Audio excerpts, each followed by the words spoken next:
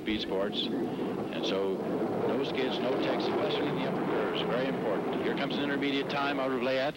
46.26 is a good time. They're hanging in there very nicely.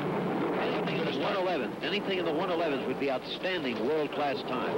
Going through the big labyrinth, they're really having to move now. It becomes more dangerous now and time-consuming if you get in trouble. Azura, a good Azura, and into Bianca. Here's where you could turn over if you're not driving precisely. They're having a very good run. Jim Morgan and Tom Becker headed for the finish. There's the total time for 3 runs that they have to beat. 1:11.79. That's a great run for the young American team of Jim Morgan and Tom Becker. They can really be proud of what they've done in the first 3 runs of this championship. And looking forward to the Olympic Games at Innsbruck next year, a team can make a lot of improvement in the 11 months or so that are left, right? That's for sure, Jim. And these fellows are definitely contenders for the future. Our driver, George Heibel of West Germany, is waiting for the all-clear to begin his run. And while he's waiting, we're going to show you what can happen to a driver who is anything less than experienced on this course. Here's what happened to the Australian team of Philip Morgan Giles and Mike Wallace. Wallace, by the way, is a native of Wichita, Kansas. This was yesterday.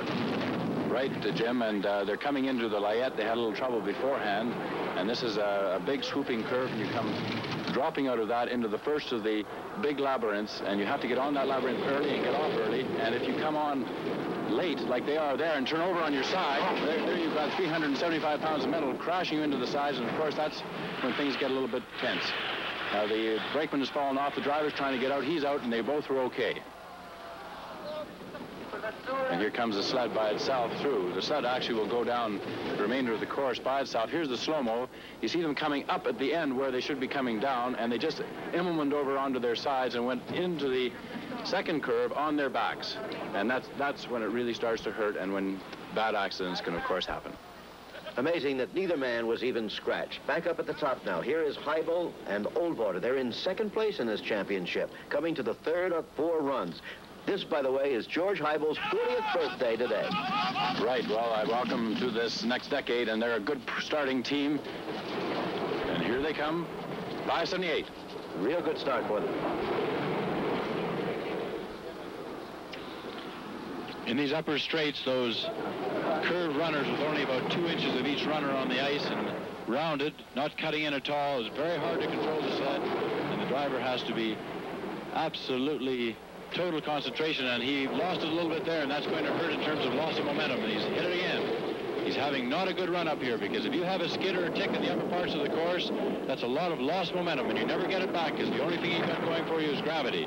Now, he did have a good start, and a 46.19 is a good intermediate time. There's the big labyrinth. You start to flow a lot faster, and you're really rocketing along now, maybe 80, 85 miles an hour. Into Azura is a flat curve, and you can come off that badly, but he took it all right. Bianca into the final straight, really bouncing along, flying just like a runaway horse. Well, he can take the temporary lead with 1:12.27, and he gets 1:12.04. Well, he did take the lead from the other West German sled, but as you indicated, Vic, that is not an outstanding run for him up in the 1:12s. So George Heibel and Fritz Oldwater are the new leaders. In second place at the moment is Wolfgang Zimmer and Peter Utschneider. However, the lead sled is yet to come. Remember that. Here's the team leading this competition, coming to the 3rd run. Giorgio Alvera, hotelier from Cortina, Italy, and his brakeman Franco Perughet. They need a time of 1:12.55 or better to take the lead. They should be able to do that. He's a good starting team. They're big men. They're fast. They're seasoned in world competition. He has 3 fourth places going for him into this competition. Watch that start now. 5:68 is a very, very good start. This could be a run that could break the record. Jim, they had a very good start. He's driving very well in these upper fiddly little straights. He obviously has the feel of this course, and he must be feeling good now with a 7/10 lead going into 30.92. He broke 31 for the intermediate time, and he's doing beautifully in the Layette. Notice the people cheering along the side as he comes down. And here comes an intermediate time out of Layette, the first swooping down 45.32, a low 45. He's going for a record. There's no question about it. Here comes the big labyrinth, flowing back and forth. He's really moving now, probably 80, 85, just flying in the straights, but absolute control. He has a feel for it. Azura, a perfect drive coming up. Very high in Bianca. But he swooped out of it down into the finish straight. Around the corner, and here it comes. This is the big crowd letting him hear it as the time comes. 1:10.99, a sensational run for the leaders, Giorgio Alvaro and Franco Berroquet. Missed the record by 4/100ths of a second. But easily they'll lead this competition coming to the final run. Remember, there's only one left.